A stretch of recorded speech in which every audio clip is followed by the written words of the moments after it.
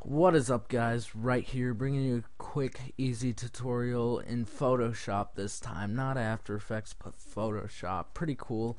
It's adding pre-made CC onto your background. As you can see, I did it, and I think it looks pretty cool.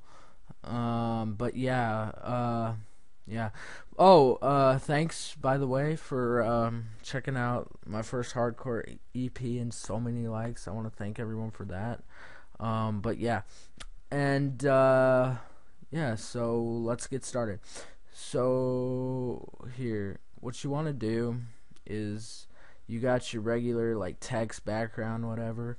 Alright, and your background's kind of boring. Say it's just like plain and original and old, and this is an ugly color, and just a way to make it look better is say drag on your CC. So I guess I'll drag on my, why am I talking British, my CC. So I got all these CCs, pretty cool.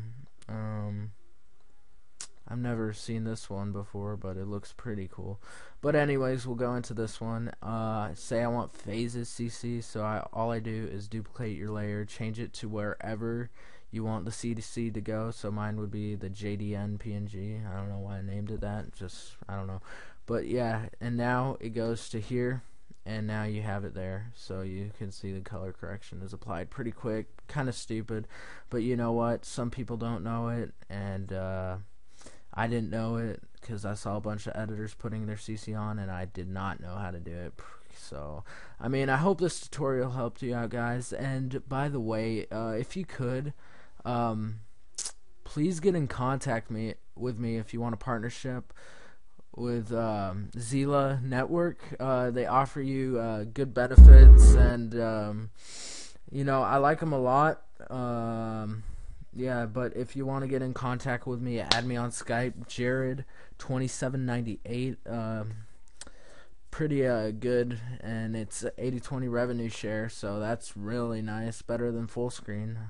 But yeah, guys, hope you like this video. If you could just scroll down and click that like button, that would be great. And as always, subscribe. Alright, guys, I'll talk to you later. Wright is out.